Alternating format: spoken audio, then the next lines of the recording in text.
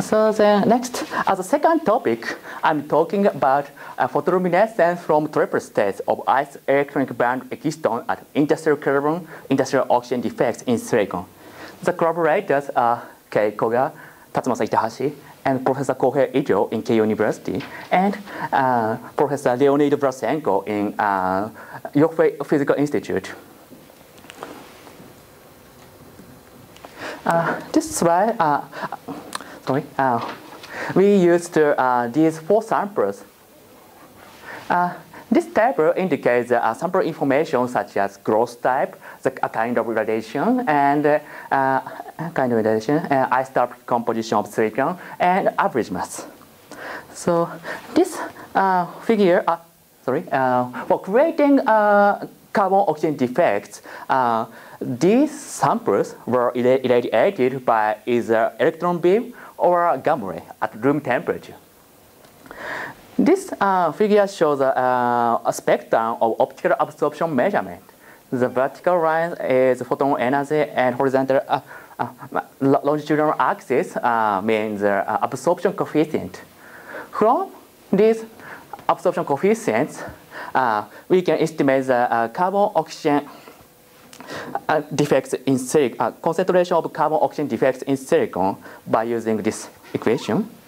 Then the concentration in each samples is shown here. In the case of 28 silicon, the signal is too weak to detect, and we cannot estimate the concentration.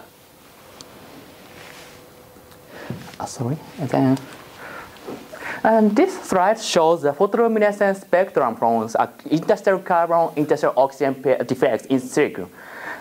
Zero line is a non-photon line, and this figure shows the photon replica and local vibration mode related to zero line, like this.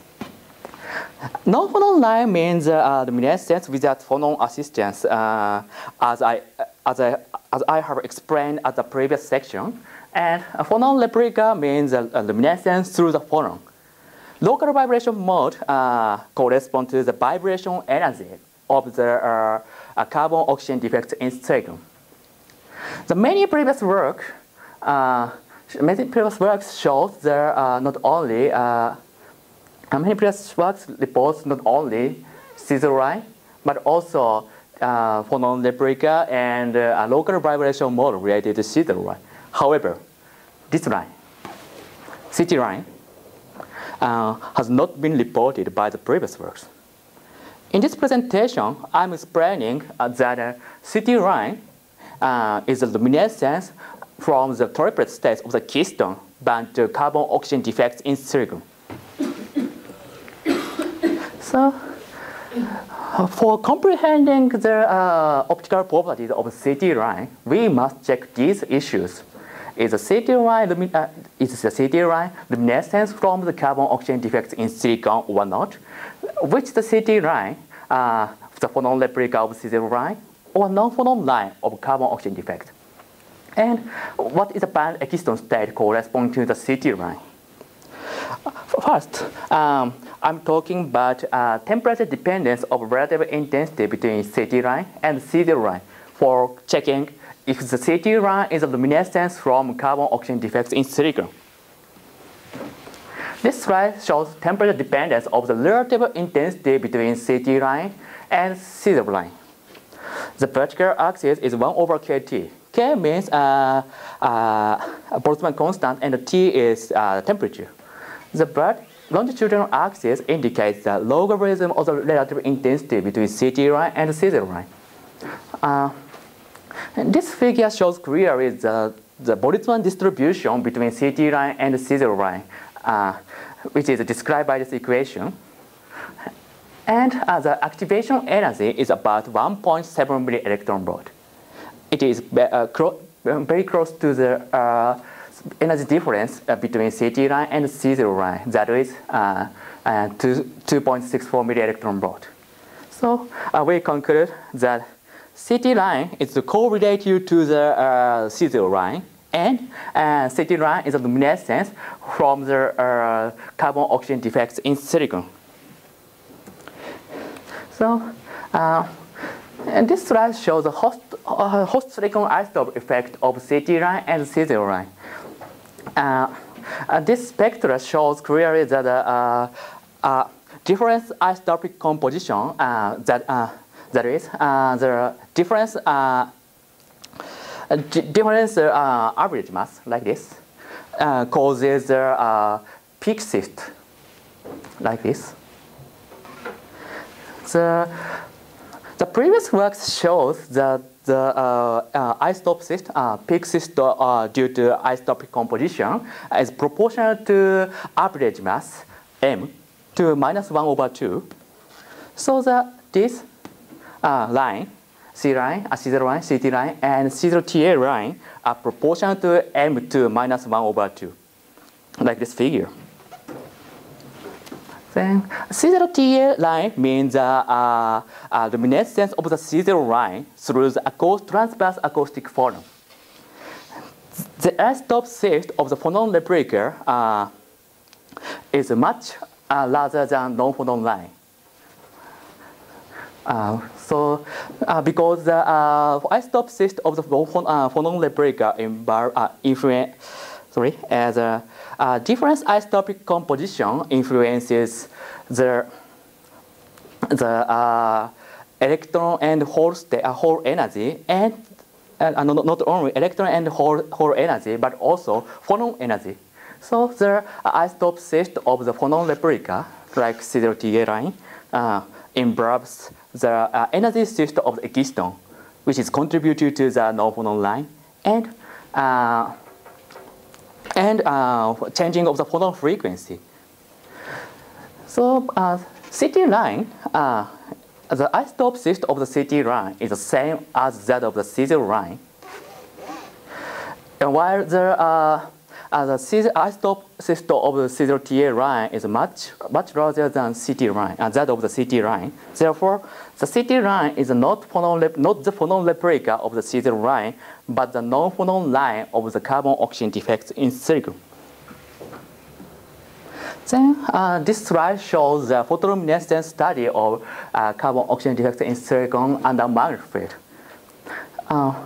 When the magnetic field is applied, C0 line does not have splitting, while CT line is separated into 3 peaks. So from the result, the C0 line is a luminescence from no degenerate state, while CT line is a transition from the threefold degenerate states. Moreover, the CT line under magnetic field has the same peak position. Although the magnetic field same peak position for the direction of the magnet when the direction of the magnetic field is changed. Although the direction of the magnetic field changed like this, like this, then the peak positions of the CT line under the magnetic field are not changed. So this result implies that the CT line does not have an orbital angular momentum. Then I'm explaining the mechanism of the CT line and C0 line and CT line qualitatively. The low symmetry and strong strain field of the defect makes the degenerate hole states separated. In the other words, hole states have only spin degenerate states. So the angular momentum is quenched and the spin singlet triplet states of excitons appear. The previous work shows that the report that the C0 line is a luminescence from the spin singlet state, and the previous report of transient characteristics of the C line implies that the singlet triplet splitting is about 3.2 millielectron-volt. So we conclude that C0 line is a luminescence from the singlet state, and that the CT line is a luminescence from the spin triplet state of the keystone bound to carbon-oxygen defects. So this discussion is based on the qualitative consideration. So I want to discuss this part more quantitatively, especially a strong strain field creating separated Hall states, quenched angular momentum, orbital angular momentum, and spin singlet triplet system of the bound Excitons. So next, I'm talking about a theoretical model in order to research quantitatively that the strong strain field due to the carbon-oxygen defect creates the spin-like Hall state and a spin singlet triplet system of the bound Exciton. The spin-like Hall state means that the Hall states only have the spin degenerate states, that is, up spin state and down spin states. So the previous works report that carbon-oxygen defects have a very low symmetry. Therefore, we speculate that this defect has a very complicated strain field influencing the bound hole. So, for simplicity, the Exciton bound to carbon-oxygen defect is described like this figure, like this. It means that the strain field seems to be the uniaxial defect potential, like this, and the electrons Hall states. We assume that Hall states are described by gamma 8 states and gamma 7 states when there is no strain field. The Hamiltonian of the Hall is written by this equation, and we choose the gamma 8 states and the gamma 7 states as the basis of the Hall states. The first term is in this Hamiltonian means the spin orbital interaction, and the second term indicates uniaxial defect potential. This slide shows the eigenvalues and eigenfunctions of this Hamiltonian, and this figure shows a relative splitting about eigenvalues and against the defect potential, the strength of the defect potential, delta D. The vertical axis means strength of the defect potential D. It is normalized by the strength of the spin orbital interaction delta. Then, sorry. The longitudinal axis means eigenvalues, each eigenvalues, which is normalized by the also normalized by the delta. When the D equal to be 0 along this line, the E1, the eigenfunction of E1 and its degenerate states have the degenerate states, and the splitting energy splitting between this point and that point is equal to be the energy difference between the gamma point of heavy Hall right Hall band and that of split off band.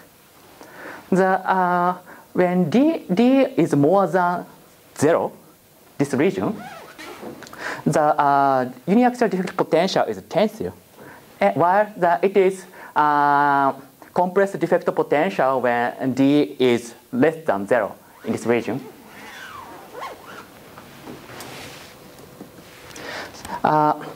So we want to know that if the Hall states behave as a spin-like states when the defect potential is very strong. So so next in this slide, I'm talking about behavior of eigenfunction when the defect potential is much stronger than spin orbital interaction. So when the defect potential is a tensile crystal potential, E1 and E2 is limited to the same energy at this point. And at this limitation, the ground states, the lowest states of the Hall, have 4 degenerate states involving spin degenerate states and orbital degenerate states. Therefore, the lowest state does not have behave as a spin-like states. when the crystal potential, defect potential is the tensor. Is a tensor potential. So then, when the defect potential is compressed crystal potential at this limitation, the lowest state only have spin degenerate states like this. So, and moreover, the z component of orbital angular momentum is quenched like this. So the strong compressed defect potential makes the lowest ground states behave like S equal 1/2 states, that is spin like Hall states. So our simple theoretical model shows the spin-like Hall states needs a compressed crystal potential, which is much stronger than a spin-orbit interaction. When the compressed defect potential is much stronger than spin-orbit interaction, the band hole can be treated as a spin-like Hall states. So therefore, these Hall states and up spin state and down spin states of electron, down spin electron states are only considered as basis for estimating the bound exciton states. The electron-hole exchange interaction between is written by this equation. The second term is neglected because this term is 0, and the ladder operator of the related to the Hall are neglected because of only considering these states as a Hall basis. So the eigenfunction of the band excitons is written by the singlet states and triplet states. The singlet triplet splitting is equal to A. A means the strength of the electron-hole exchange interaction. So therefore, our theoretical model finds that the A is equal to be 2.61 billion electron volt, and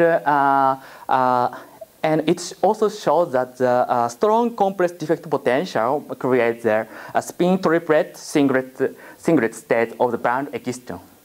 However, our calculation shows that these triplet states are forbidden transition states due to the selection rule, because the Hall states except these states are neglected. So now, next, I will try to analyze the model involving all of the Hall states as a further investigation. So, summary of this section. First, we have observed the non-phonon transition from the triplet states of the excitons bound to carbon-oxygen defects in silicon. The second, the single triplet system of the bound exciton needs a compressed defect potential, which is much stronger than spin-orbit interaction. And it's future work.